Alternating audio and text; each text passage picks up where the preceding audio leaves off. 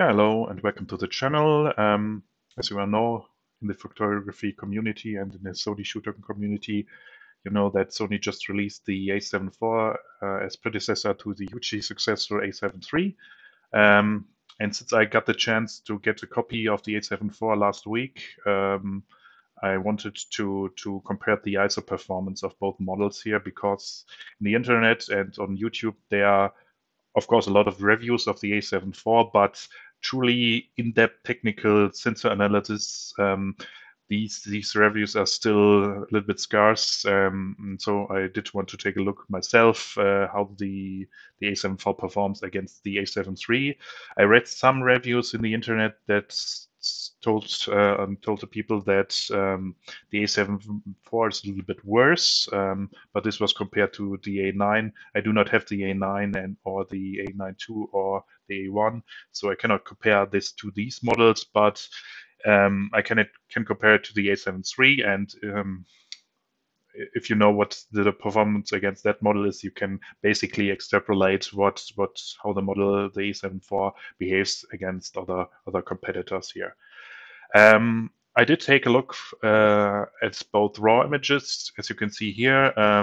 It's a photo of my closet here with a few whiskey bottles inside and some other lenses and some other cameras here. And I did focus on the packaging here of the A7 IV. The nice orange color here. This was the spot I did focus on.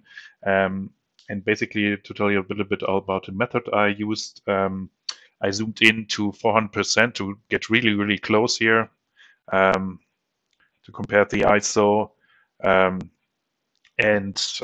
Basically, I went into the Imaging Edge RAW editor of Sony because you cannot use Lightroom at the moment because there's no support for the A7 IV yet. So we have to use Sony solution, and there I disabled noise reduction for the raw files because what you're seeing here in the viewer, this is already with noise reduction applied. So this looks kind of neat, but the truth looks a little bit worse.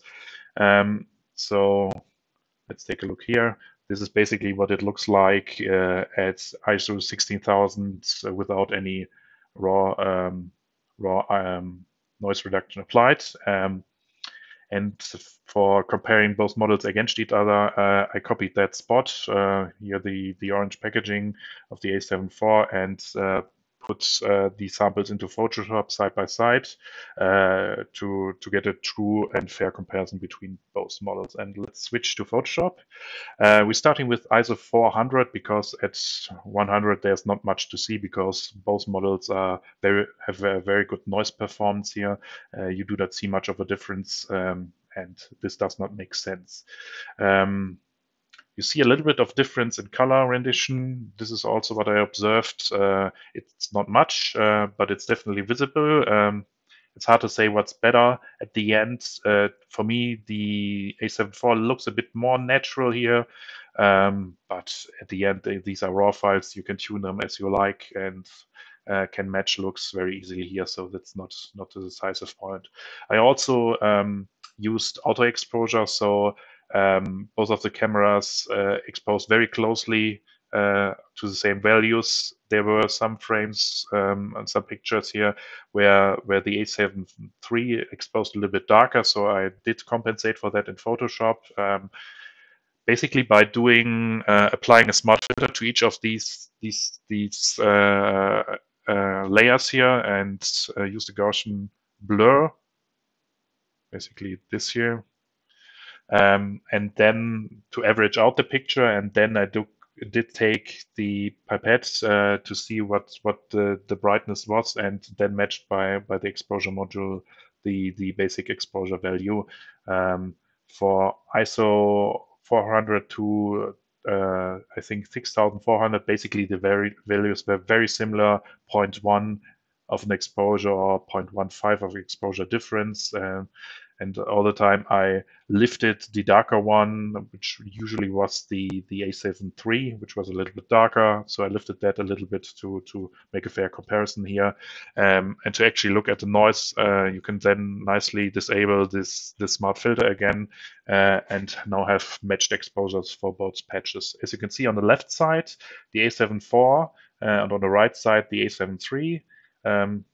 The A7 IV has 33 megapixels and the A7 III 24. So this accounts for the size difference here in both patches. So let's start with ISO 400. I would say to my eye here on a 4K monitor, there's not much difference. It looks very, very much the same. I wouldn't choose any one over the other. Both looks are very good, very fine noise, very pleasing look to my eye.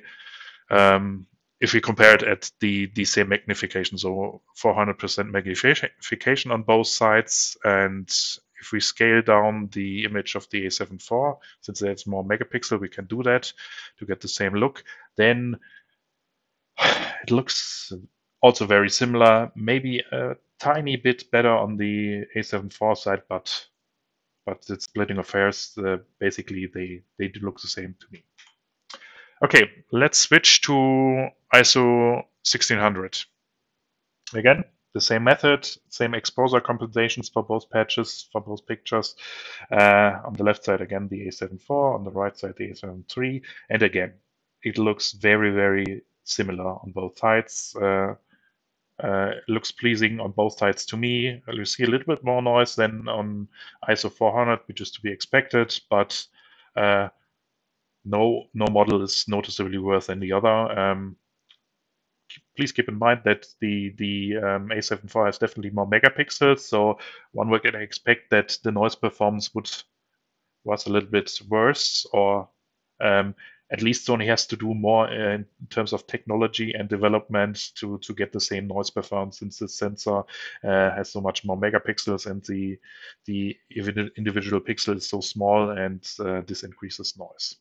But here I cannot see any substantial difference. Again, at the same magnification. Again, we can scale both images to the same size here, and let's apply this. And again, it looks very, very similar. I would give the edge here to the A7 IV again, because scaled down, it looks a bit more pleasing, more fine-grained. And on the right side, it is a little bit more blotchy, but very, very similar. Keep in mind we are at 400% magnification here, so that's very, very zoomed in here. Normally you wouldn't do that. Usually even noise comparisons are made at 100 or 200%. This is 400%, so we're deeply digging into the picture here, and again, very, very similar performance. Okay, let's switch to the next picture, which is ISO 6400 here. Again, we see an increase of noise, which is to be expected. But again, very, very similar performance here. I would say there is no difference between both files here. They look very, very similar at the same magnification. And again, the same trick, do the scaling. And here I would say the noise of the Sony A7 IV looks a bit finer, because we scaled down the image, and this is a little bit more pleasing look. On the right side, you see a little bit more of these large color patches, a little bit less pleasing, but again, splitting of hairs, very, very similar performance here. Okay, let's step it up. Let's take a look at ISO 16000. And again, now you see heavy, heavy noise.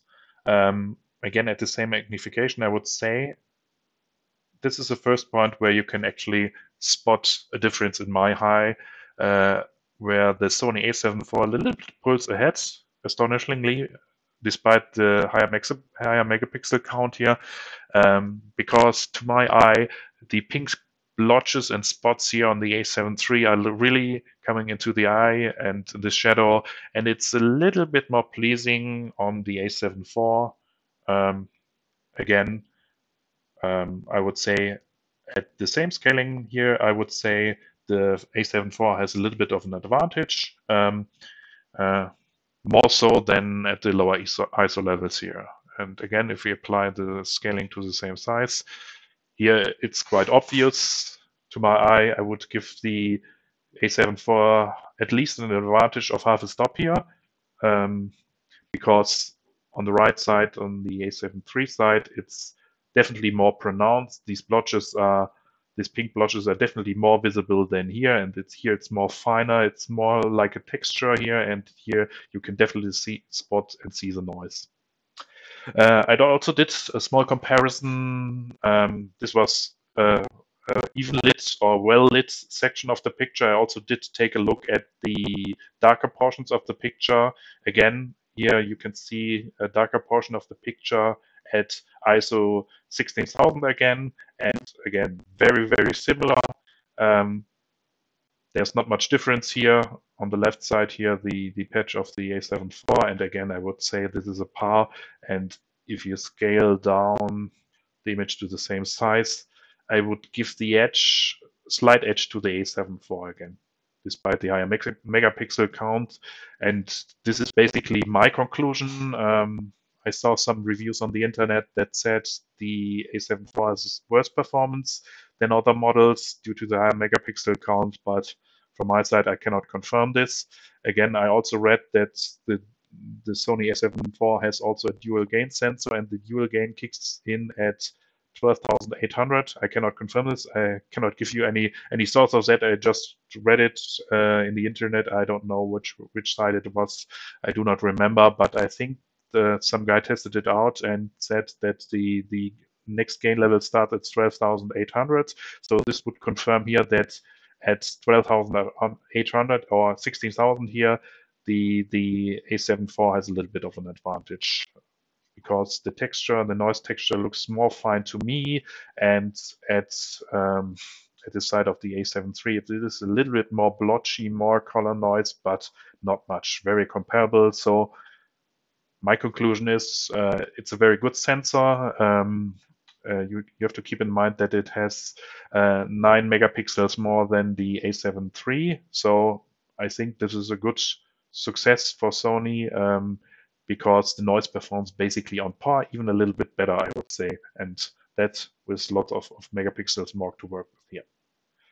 Thanks very much, and please subscribe to the channel.